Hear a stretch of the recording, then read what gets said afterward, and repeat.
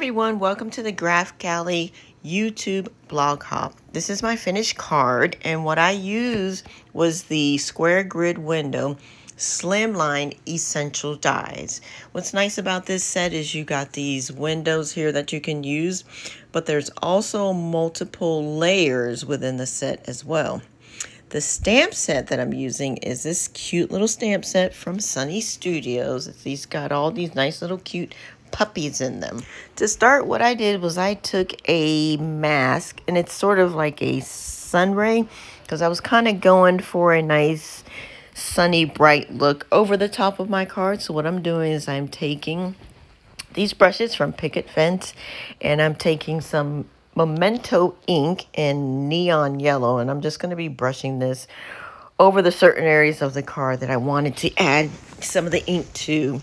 I didn't want to cover the entire card with all of the color, because I wanted, just some plain spots on it, because I'll be adding some other images from the stamp set to the front of the card. Now I'm just going to finish this up, and I'm going to pull off the stencil and see how it came out. And if I'm happy with the final look, I'm just going to go ahead and move on to the next section. But what you want to make sure you do, at least what I do, is I like to clean my stencils afterward. And I just take an alcohol wipe and I just kind of wipe all the ink off. This is my finished piece. So now what I'm going to do is I'm going to add some tape, and I'm going to adhere it to a piece of acetate because I want to kind of create a window.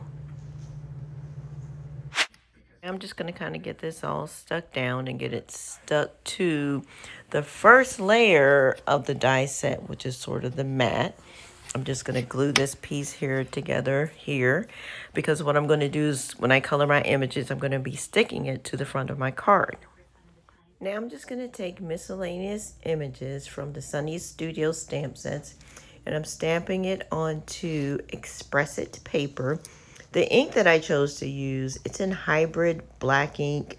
A lot of people use the Memento ink, the dye ink, and I think it's called Tuxedo. But lately I've been using this hybrid ink. I just really like how it comes out. I feel like it has a really nice dark black color to it. So now I'm just going to kind of stamp some of these images so we can start coloring.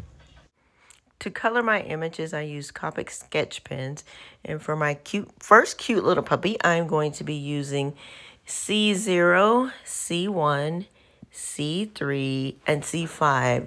These are cool gray colors, and I figured it would kind of give him a nice little look. I will say I'm not an expert Copic colorist, as they say, but I think I do a pretty good job.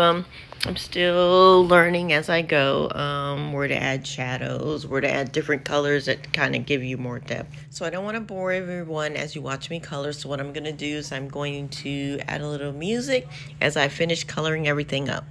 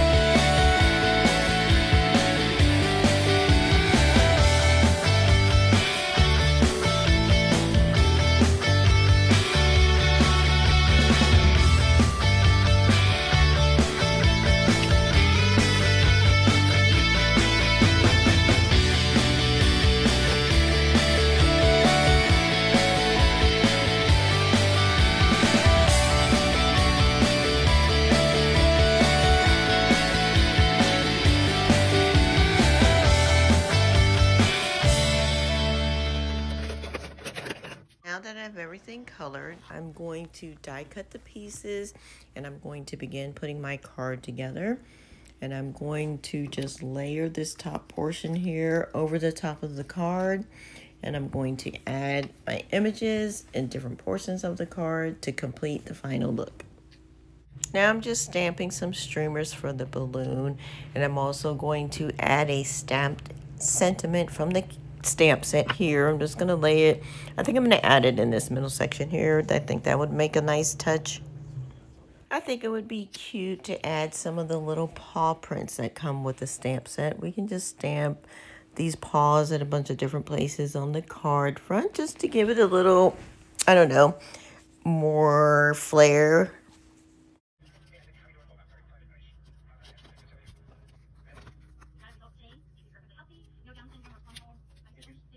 I'm going to mat this piece against some yellow cardstock. I think that'll kind of bring out the yellow in the masking that I did. And I'm just going to glue everything together to complete the look. And I hope everyone enjoyed my card.